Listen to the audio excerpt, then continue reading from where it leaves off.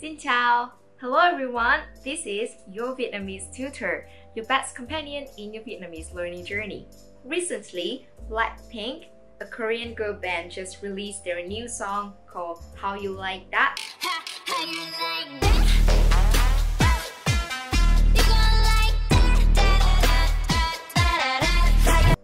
I love the song. I was so obsessed with the song and with the girls that I watched almost every videos of them on YouTube. And I went through this video of a fan asking Rosé, a member of BLACKPINK, to go have pho with her.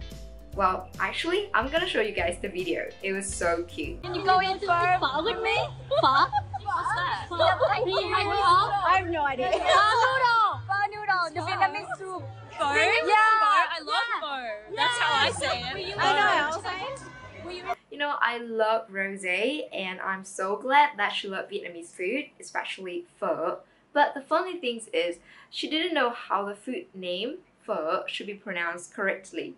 And I think many of you guys don't know how to say it correctly either, right? So in this video, I'm gonna teach you how to say pho like a Vietnamese native speaker.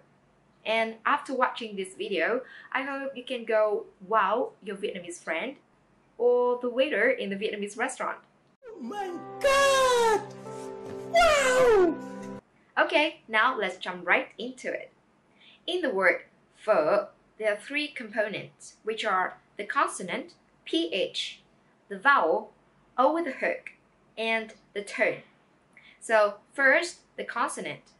This is pronounced pho, pho, just like the F sound in English, as in fun, for, or fine. Pho, pho. Next, the vowel. This O with a little hook here is pronounced So when you pronounce your mouth is in a very neutral, relaxing position. And the sound you make for this vowel is just like the sound in English, as in her, learn, or fur.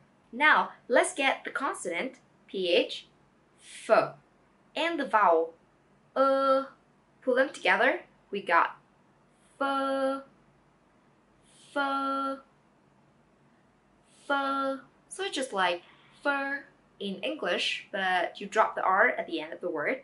So it is pho, pho. Excellent. Last but not least, we got the tone. This is the question mark tone. So as you look at the tone, it looks just like the question mark without the dot. And this tone is also called the low, falling, and rising tone. So when you say the word with this tone, you have to go down and then go up.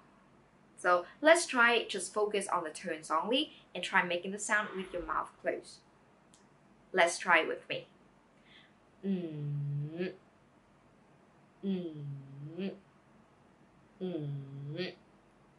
Now try to put everything together. Then we got first the consonant, pho, pho, with the vowel, pho, pho, and adding the tone is pho, pho, pho.